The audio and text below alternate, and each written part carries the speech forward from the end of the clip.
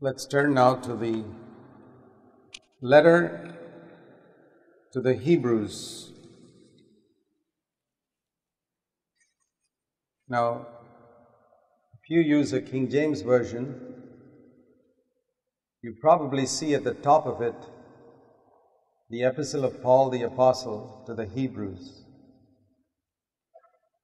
Now, this is one of those unusual books in the New Testament where there is no record within the letter or book as to who wrote it and to whom it was written. Paul, whenever he wrote a letter, he always put his name at the beginning and wrote to whom he was writing. So, if that was his habit, then probably Paul did not write this.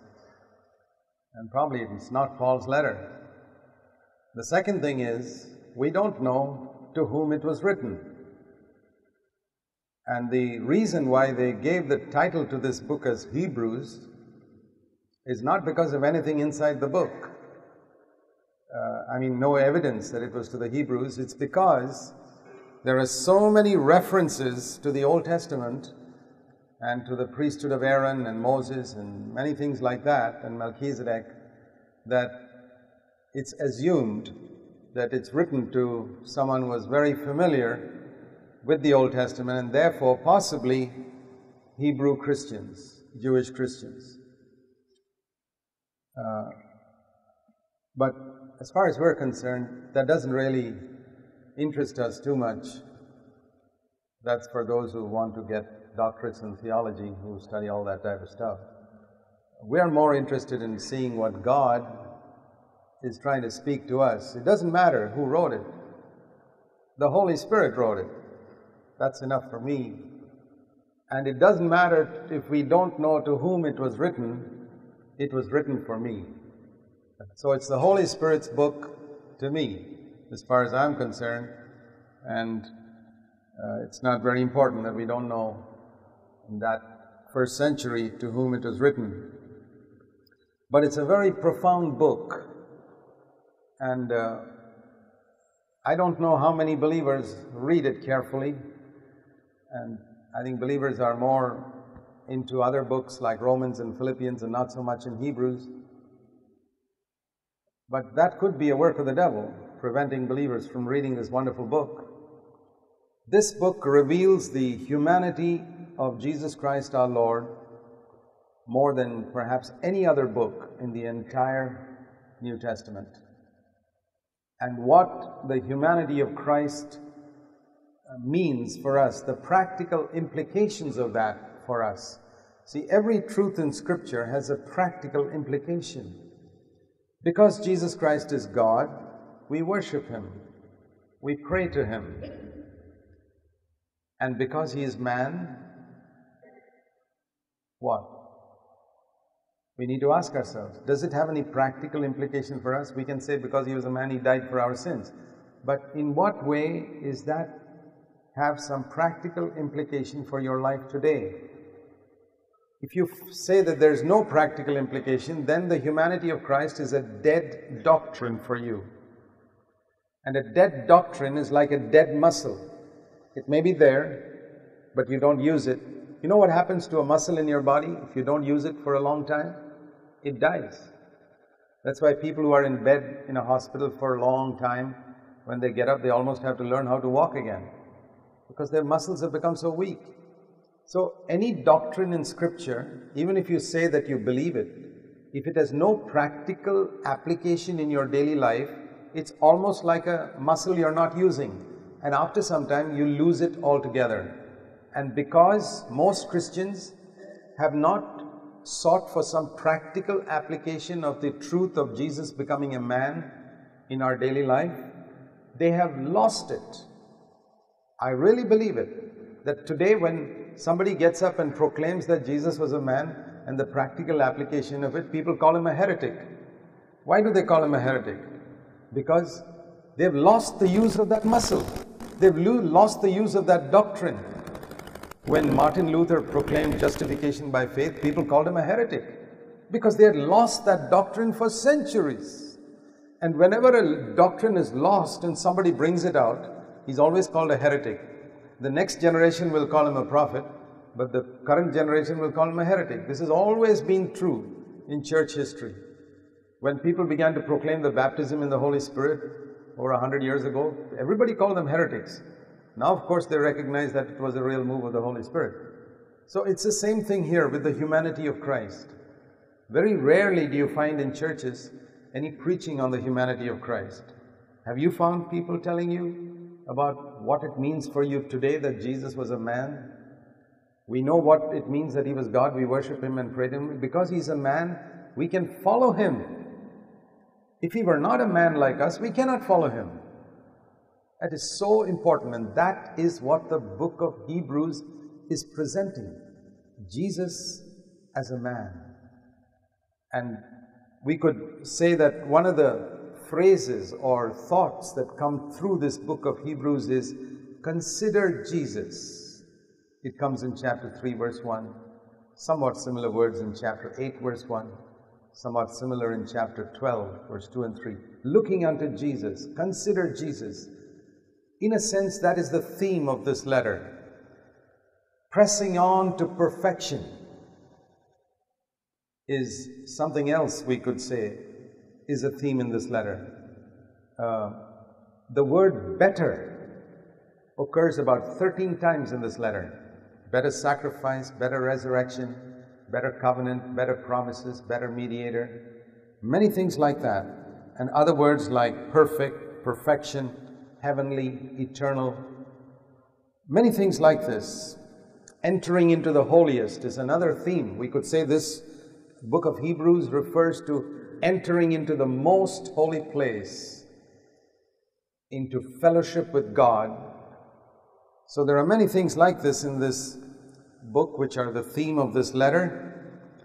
And basically what it reveals is that if you can look at Jesus as a man, as your example, there you find the secret of an overcoming life, of spiritual strength. You need the power of the Holy Spirit and you need the Word of God. We don't deny that. We have seen that often. But you also need to see Jesus as a man. And just in case we get into a little emphasis on that, Hebrews chapter 1 begins with saying that Jesus Christ is God. So that, sometimes when I've written a book on the humanity of Christ called Living as Jesus Lived. And in the first chapter, I also needed to emphasize that I believe that Jesus Christ is God. That even when he was on earth, he was God. People worshipped him. Because when you speak about the humanity of Christ alone, people can begin to doubt, does this man believe that Jesus Christ was God? And I can see that the writer of the Hebrews had exactly the same thing. He thought, I'm going to write about the humanity of Christ, what are people going to think? Are they going to think that I don't believe that Jesus Christ is God? So he spends a whole chapter. His first chapter is proving that Jesus Christ is God. We don't doubt that. The question is imbalance. Some of you folks, he writes to these people, you believe that Jesus Christ is God, but you don't believe that he's a man. And this is the book that we need to study in our time. There are a number of quotations. You see, Hebrews 1, he's proving that Jesus Christ is God from a number of Old Testament verses. And Hebrews chapter 2, he's proving that Jesus Christ is man, also from a number of Old Testament verses. These are basically the themes of the first two chapters. So let's just look at them. Chapter 1, he says in the Old Testament, God spoke to the fathers, in the prophets, in many portions, in many ways. We know he spoke through visions, prophecies, dreams, prophetic words, written scripture. But now, God has in these last days spoken to us in his Son. His Son is the Word of God. That means God speaking. What is the message? Jesus is the message. That means His life is the message. God in the Old Testament spoke through written words. Now He has spoken through a person. And the meaning for us is, when you go out into some place, today God wants to speak through you. Not just your words. You are the message. Jesus was the message. That's why He's called the Word made flesh. And that Word was made flesh in Jesus, and now the same Word has to become flesh in us. And this Son is appointed the heir of all things, through whom He made the world. So Genesis 1:1, in the beginning God created the heaven and the earth. Jesus created the heaven and the earth. That's it. And Jesus is the radiance of God's glory. The exact representation of His nature.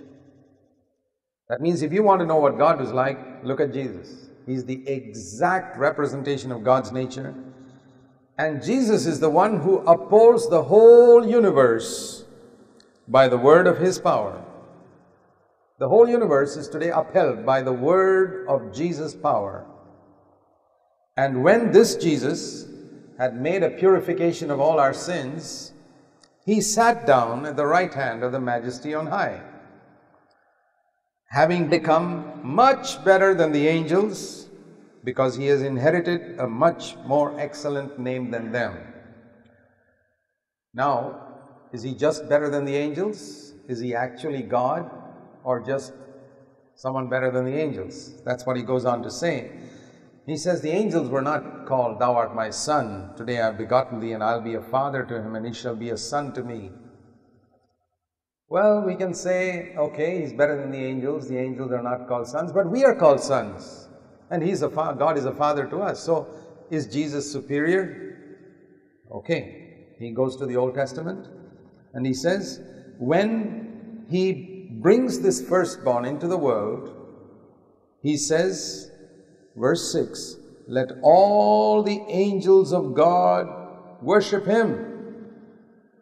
And the moment you see the word worship, you know that that's not a created being. No created being has the right to receive worship. Not even Michael. When John fell down before an angel in Revelation, the angel lifted him up and said, "Don't worship me." You can't worship Peter, you can't worship an angel, you can't worship an archangel, you cannot worship anything created.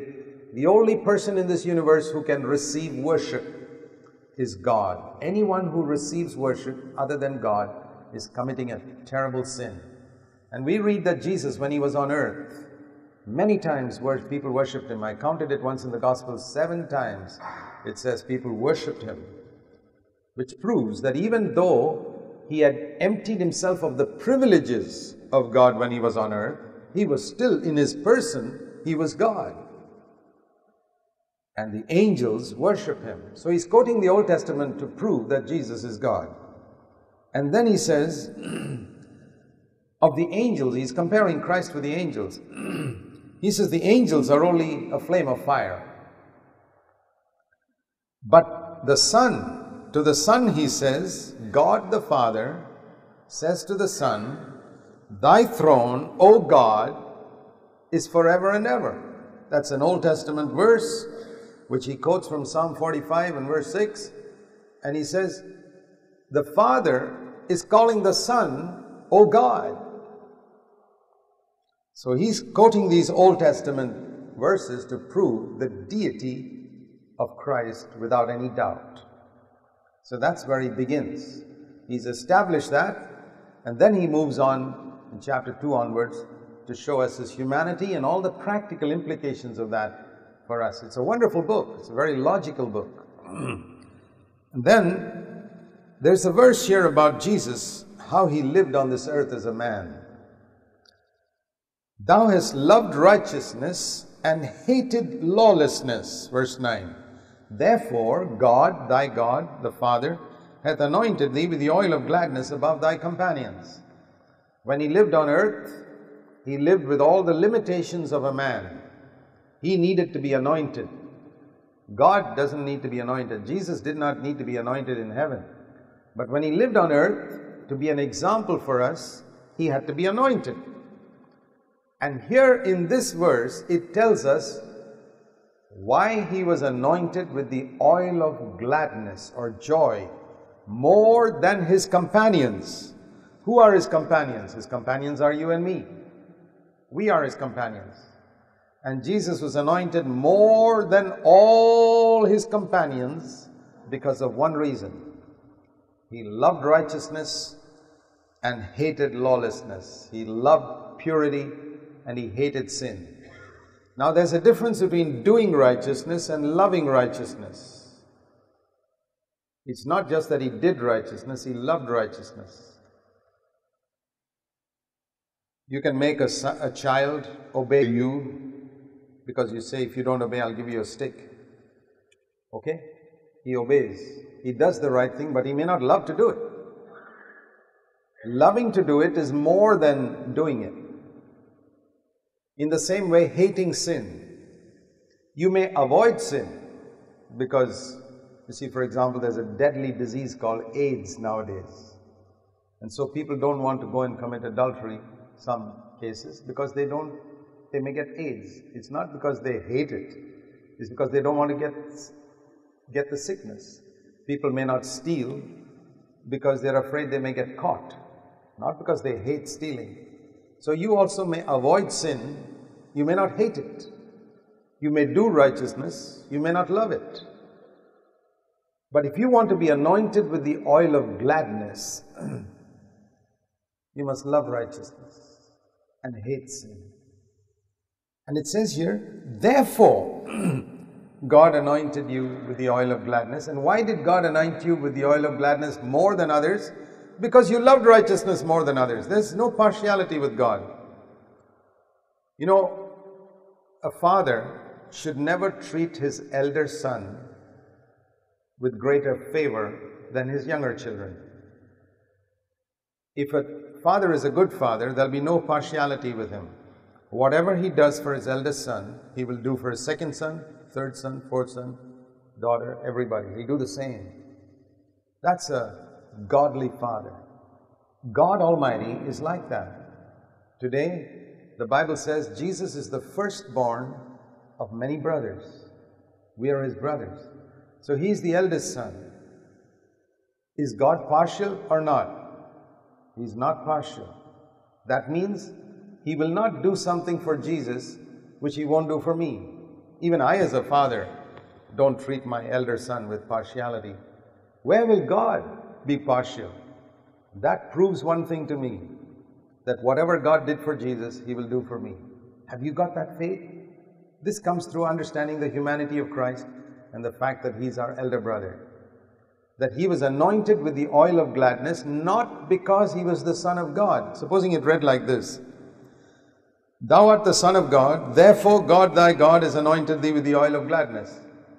Well, where do I come in then? That's no hope. That doesn't give me any encouragement.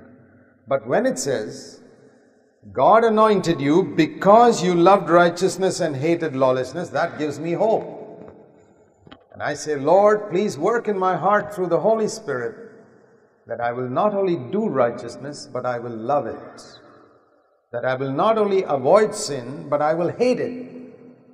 And the more I do love righteousness and the more I hate sin, the more my life will be filled with the joy of the Holy Spirit. And the kingdom of God, which is righteousness and joy in the Holy Spirit, will come into my heart. So this is a good prayer for all of us to pray. Lord, I want to love righteousness and hate sin. I don't want to just do righteousness and avoid sin. I want to love righteousness and hate sin. That is where we follow in Jesus' footsteps. Verse 10, Thou, Lord, didst lay the foundations of the earth, and the heavens are the work of thy hands. These are words concerning Jesus, establishing his deity. In the beginning, God created the heaven and the earth. Here is the one who created the heaven and the earth, Jesus Christ. And one day, as a mantle, you'll just roll them up, and as a garment, you'll change them. But you never change. You are the same. Jesus Christ, the same. He repeats that in chapter 13, in the last chapter. The same yesterday, today and forever. He mentions it in chapter 1, thou art the same. He mentions it in chapter 13, verse 8. And he says to he's never told the angels to sit to his right hand. Jesus is exalted above all of them.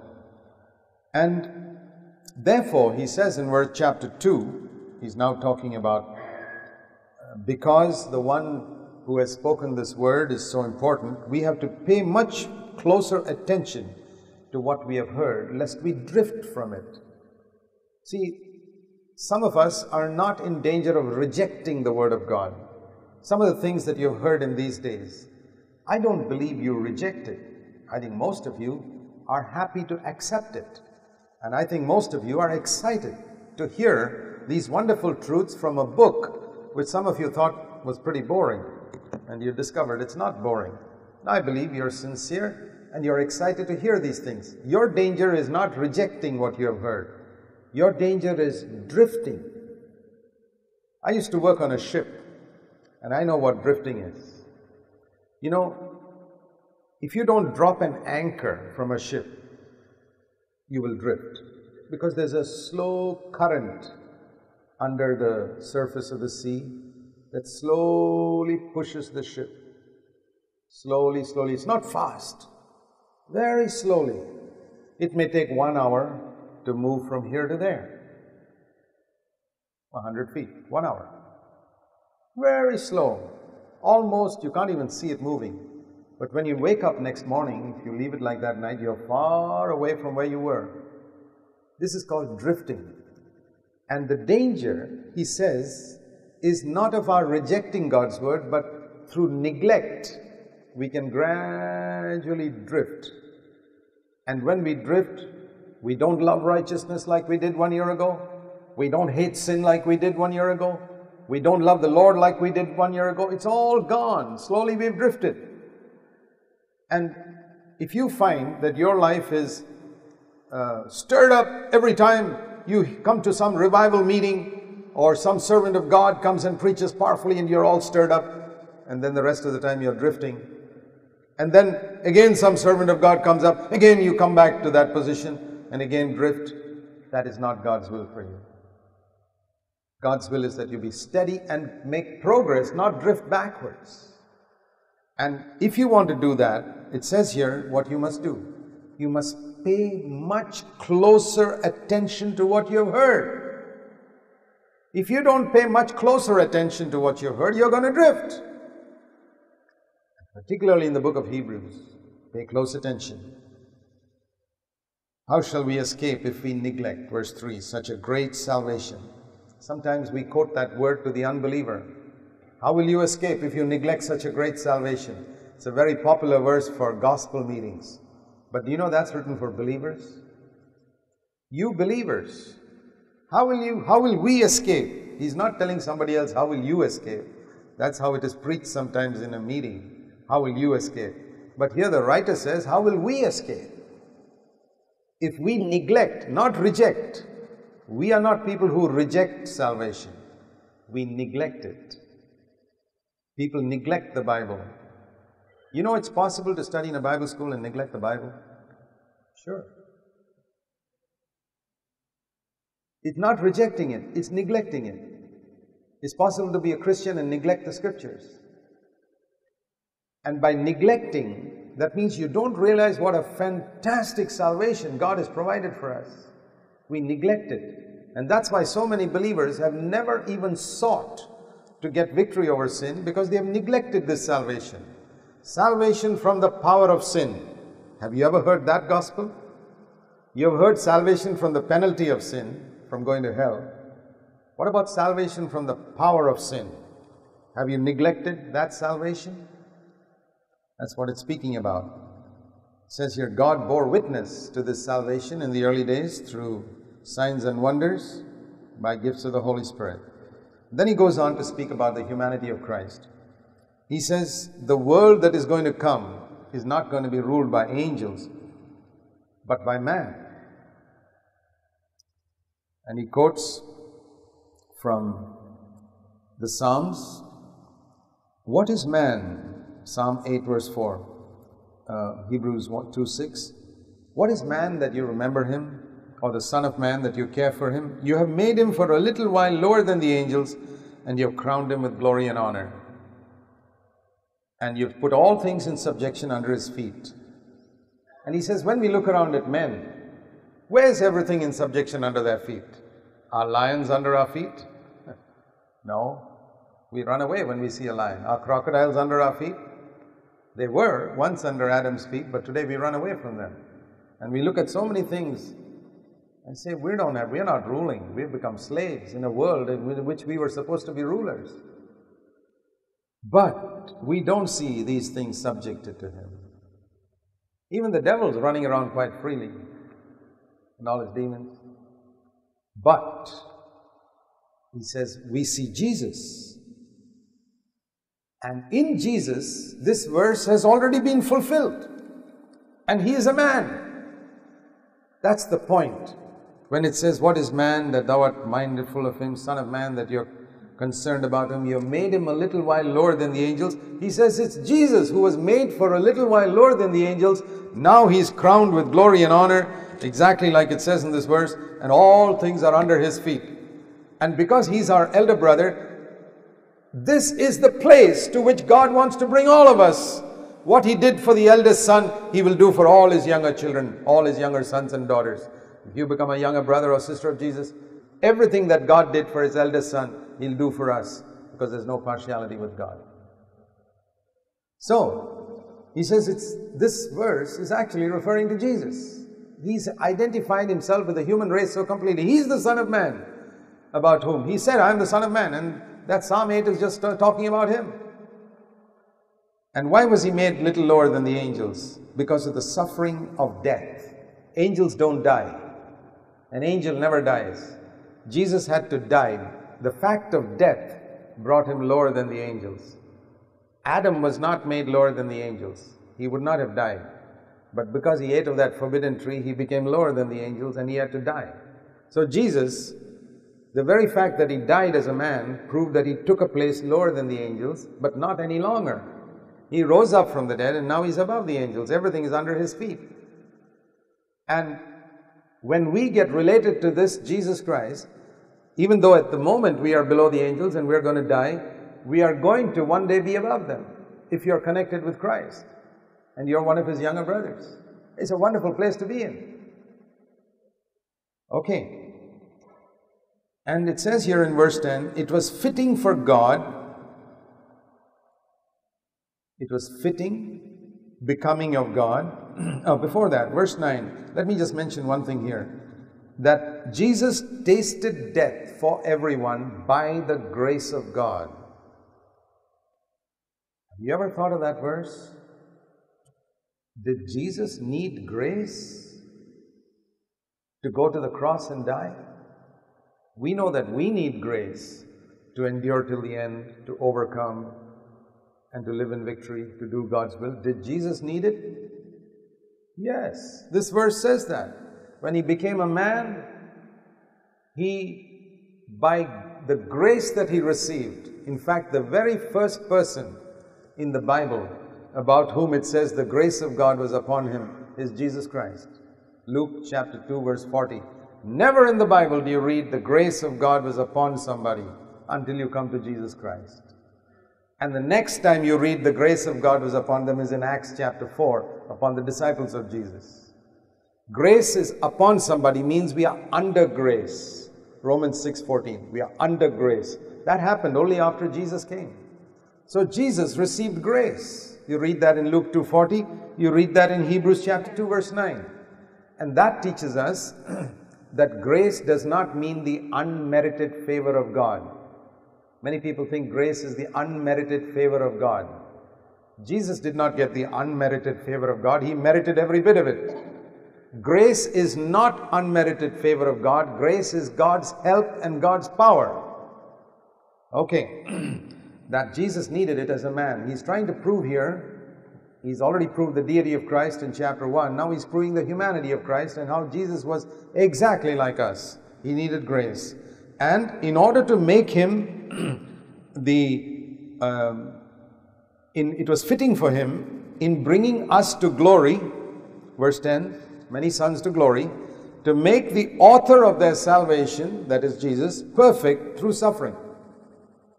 How do we become perfect? Through suffering. How did he become perfect? Through suffering. Perfect means what? We need to understand this word because it comes often in the book of Hebrews. Not perfect in the sense of imperfect and then perfect. No. Perfect in the sense of complete. Here's a glass, it's empty. When it's filled, it's complete.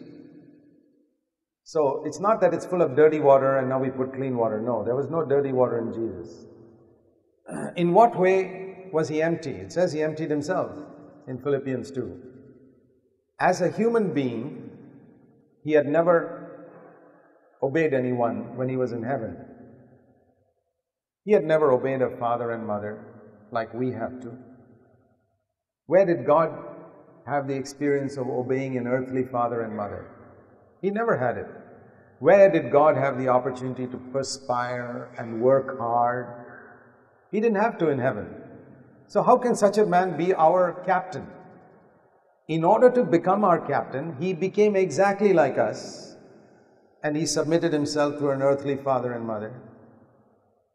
He carried water from the well for them, he ground things for his mother, and he worked hard, and he perspired, and he was tired, and he slept. He went through all our human experiences. Through suffering, little by little by little, the glass of water became full. That means he went through all the human experiences we went through and completed it all through suffering. Our life on earth is one of suffering. And he went through the same way. And now the one who sanctifies us and those who are sanctified, all are from one Father. Jesus sanctifies us and we are sanctified, but his Father has become our Father now.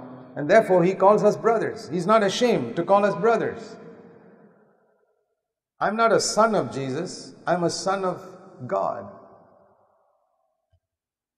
And I'm a brother of Jesus. Now, sometimes Christians are a bit hesitant to say we are younger brothers of Jesus. But you read Romans 8:29, it says very clearly that he has predestined that Jesus Christ might be the firstborn among many brothers. He has predestined that we might be conformed to his likeness. Okay. And he quotes an Old Testament verse and says, there is a verse in the Old Testament, we read in Hebrews 2 and verse 12, it's a quotation from Psalm 22. Psalm 22 is the Psalm of the cross. My God, why have you forsaken me? And he says, there's a verse which says, I'll proclaim your name to my brethren. Who are these brethren? These younger brothers of mine, brothers and sisters. Whenever the word brethren is used, it includes sisters as well. And also another verse, behold, I and the children whom God has given me. That is from Isaiah chapter 8. And so he says, since the children share in flesh and blood, verse 14, he also took part of the same. That's the only way he could identify himself with us, and that's the only way he could die. And thus through death, he took away from the devil the power of death that Satan had. Do you know that Satan had the power of death all through Old Testament times? He had the keys of death. Adam gave it to him. And Jesus came and died and took that key from Satan. And now he says in Revelation, I have the keys of death. That means today, if you're an obedient child of God, you cannot die till Jesus opens the door. I praise God for that. Nobody can kill me, no accident, no cancer, no enemy, no religious fundamentalist. Nobody can kill me till Jesus opens the door and says, my son, come in. It gives me such tremendous confidence that the one who had the power of death, his power has been taken away from him. Because that is how, and Jesus had to die in order to take the keys of death. That means he died, he was buried, and he conquered death. And when he conquered death, death's keys were taken away from Jesus, from the devil. Why did the devil have power of death? Because man had sinned. Man had given himself to the devil in Eden. And now that Jesus has taken the keys, he says he wants to deliver us, who all our life, verse 15, lived in the fear of death. Do you know that all humanity lives in the fear of death? They're always afraid, is this a serious sickness? Is this a cancer? What sickness is this? I may die, let me go for a checkup. Yeah, go for a checkup, but don't live in the fear of death. You don't have to if you're a child of God, if you're a disciple of Jesus Christ. If you've surrendered everything to Christ and you've got now, at least for the rest of your life, no ambition but to do God's will on earth, I want to tell you, you need never have the fear of death for a single moment. Do you think an earthquake will come at midnight when you're asleep?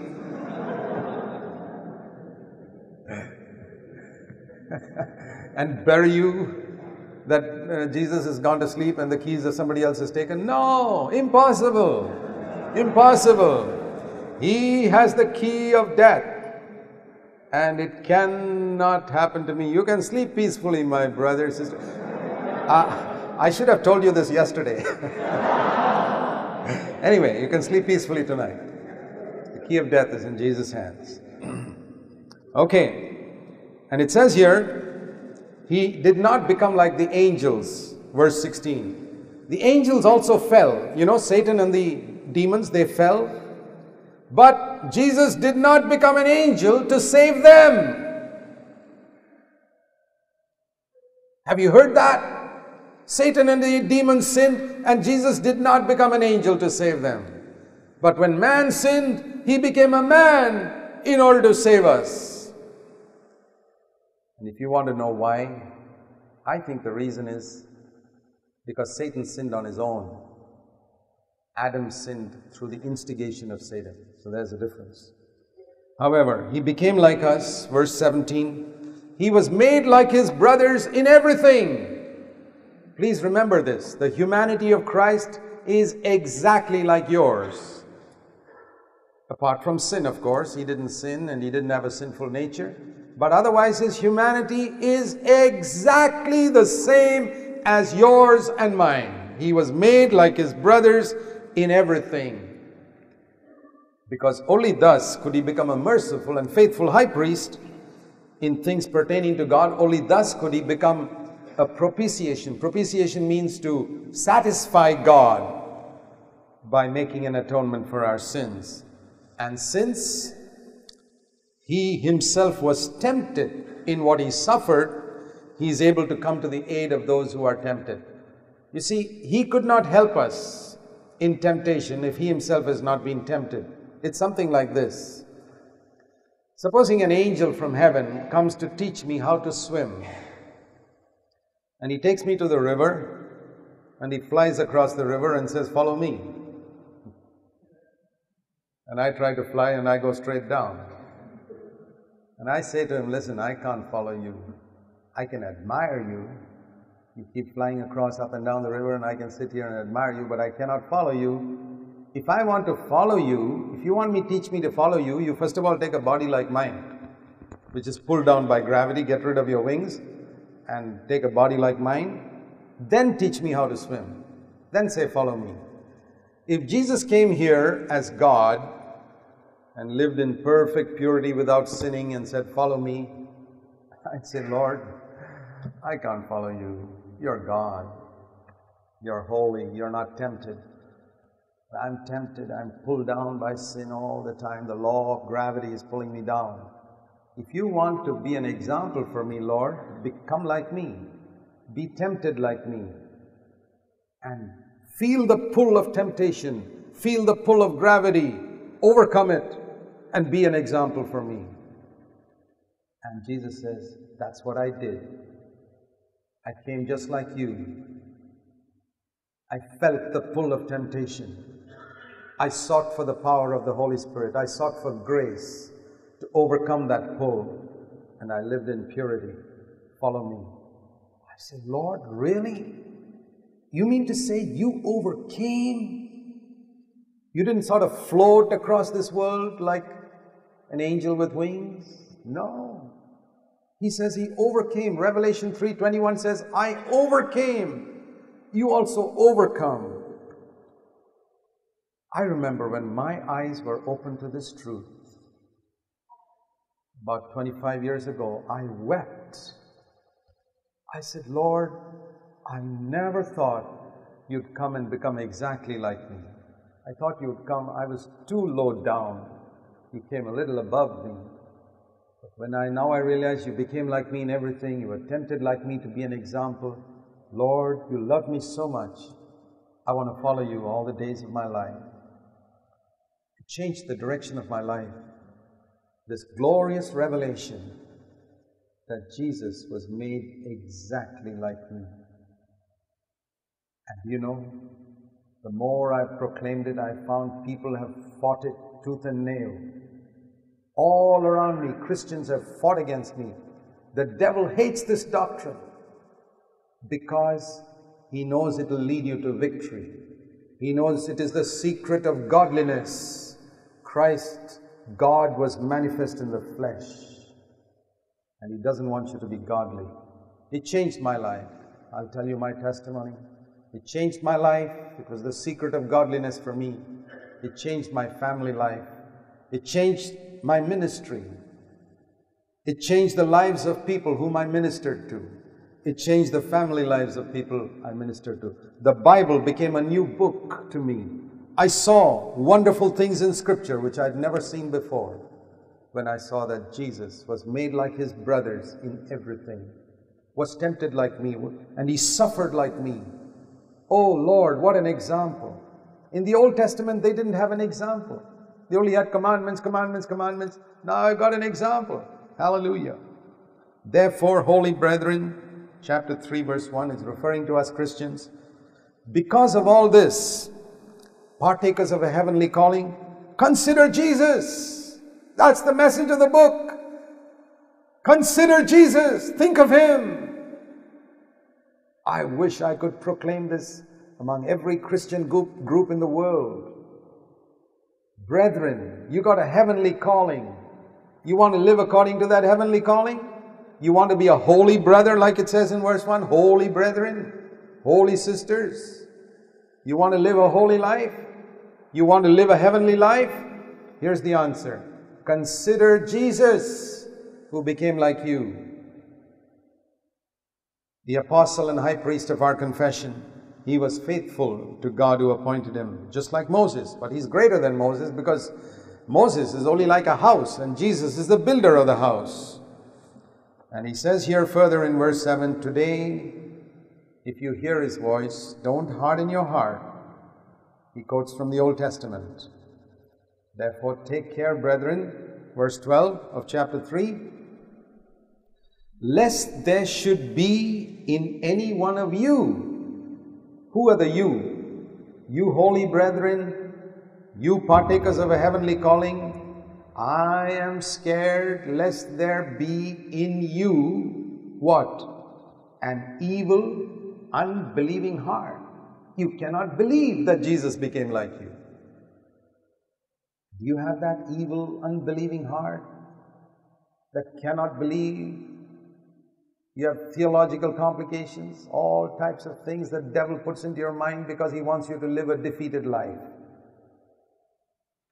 I know God gave me this revelation at a time when I was thoroughly defeated. I was sick and tired of my defeated life and I was crying out to God day and night. I said, Lord, I don't know what the answer is, but I'm a preacher and I'm defeated by sin in my inner life. I'm defeated in my thoughts, in my words, in my family life. I'm defeated. Lord, I'm a defeated person, but I'm supposed to be a born-again, water-baptized, Spirit-baptized Christian. But I'm defeated. I speak in tongues, Lord, but I'm defeated. Show me the secret. And then the Lord showed me. And I believed it. And it changed my life. Take care, my holy brethren, partakers of heavenly calling, that lest there be in you an evil, unbelieving heart. You can't believe what God says. Then you will fall away from the living God. You will go into a sinful life and you'll never get victory in your life. But instead of that, you have another option. Encourage one another, exhort one another every day, as long as it is called today. See, James says in James chapter 4, how do you know that you'll live tomorrow? You don't know whether you'll live tomorrow. You have to say, if the Lord wills, and if we live, we will do this tomorrow. But today is mine. I'm alive. Okay, let me do something today. Let me encourage somebody today. Let me exhort somebody today. Let me encourage and challenge a person. What does it mean in the context of this chapter? Let me encourage someone to consider Jesus, who became like you. That is our calling every day, to lift up Jesus by our life, by our words, so that our behavior, our conduct, our words are always saying, look at Jesus. Look what a wonderful Savior He is. He not only forgave my sin, He changed my life. He changed my family life. He's filled me with the joy of the Lord so that I can rejoice always. He's taken away the fear of death from me. Consider Jesus. Every day, your life must be a challenge and an exhortation and encouragement to other people. People who just look at your face, even if you don't say anything, must see something of the glory of God there. Okay? Let's do it every day. And verse 13 teaches us here that it requires only 24 hours to become a backslider. You know how long it takes to be a backslider? 24 hours. That's why we need to exhort and encourage one another every day. We have a responsibility. Don't say, I'm not my brother's keeper like Cain. We are our brother's keeper. We are our sister's keeper. Encourage. If you see somebody slipping up, encourage him.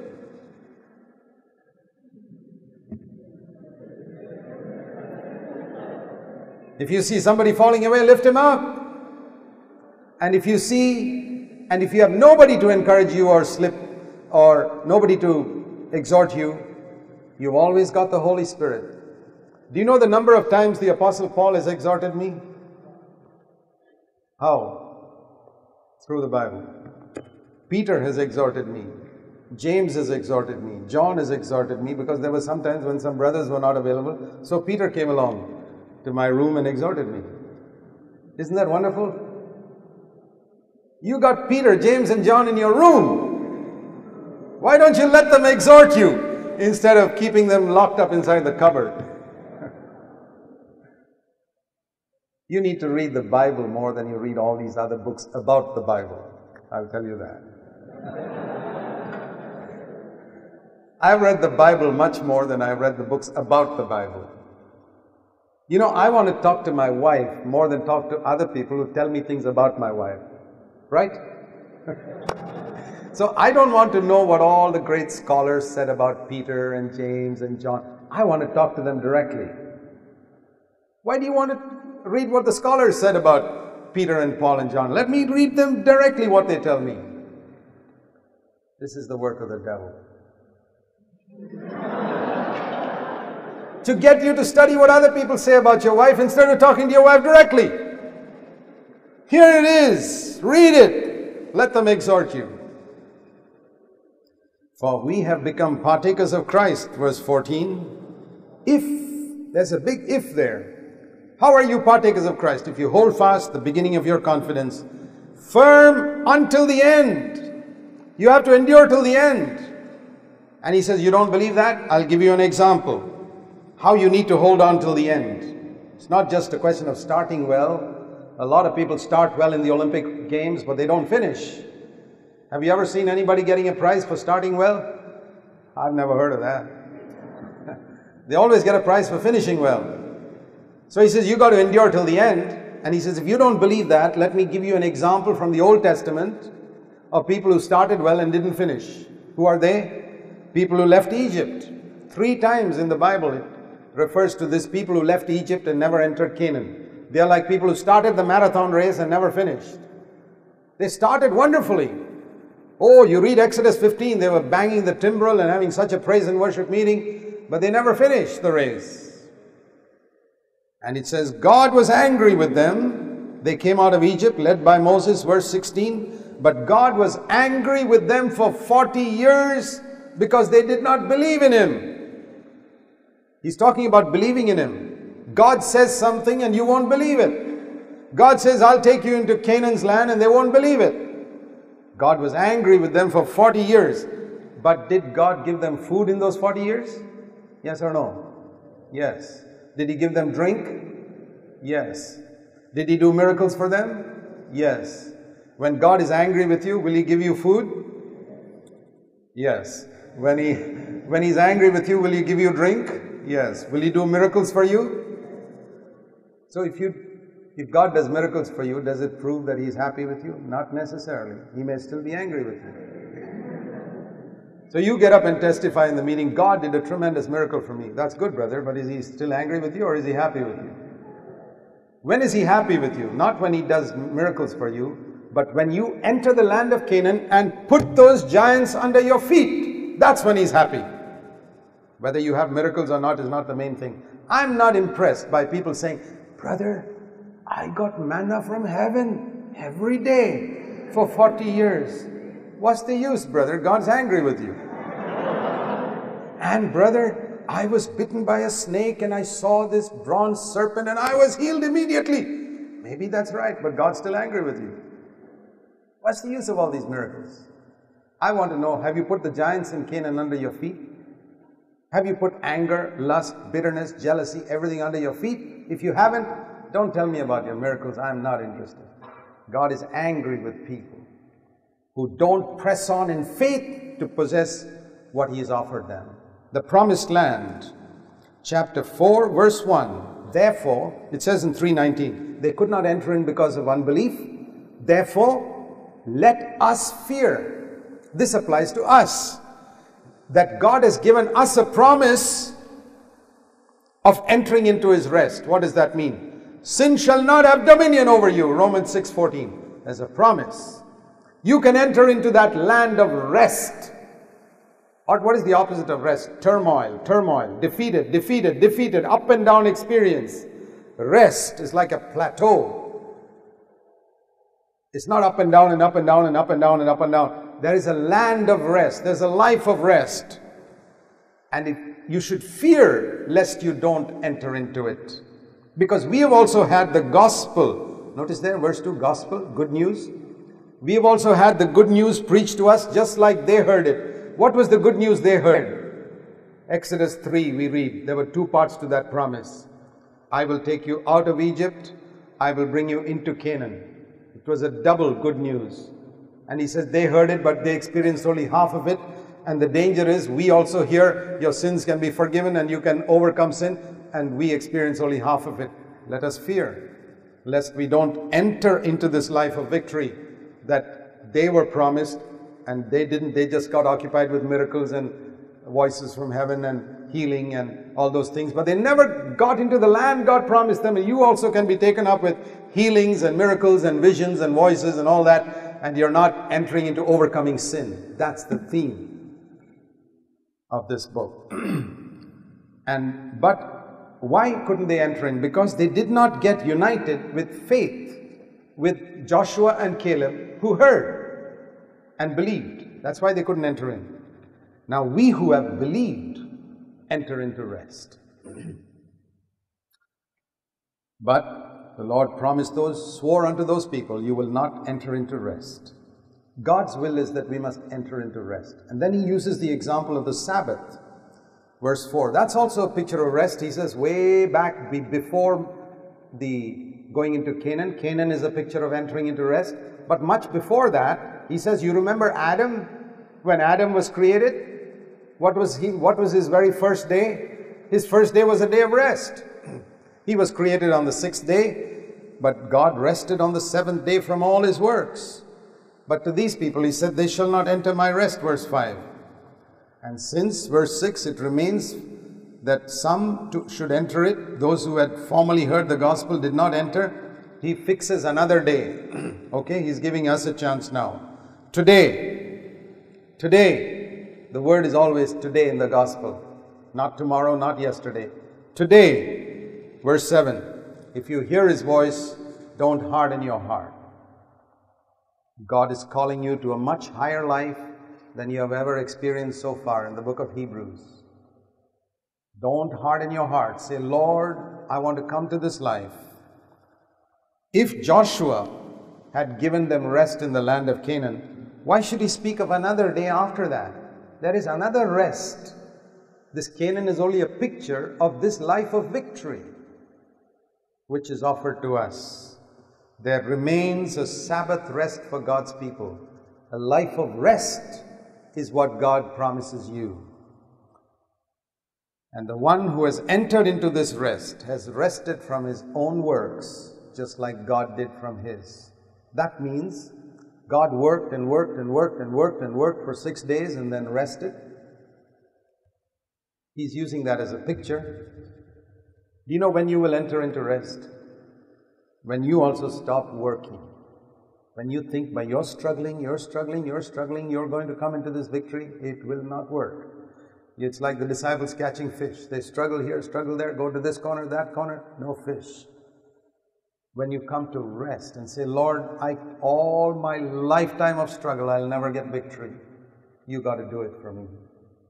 The struggling is law. Law is man trying to do something for God. Grace is God doing something for man.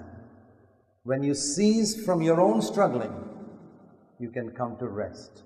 That is the secret.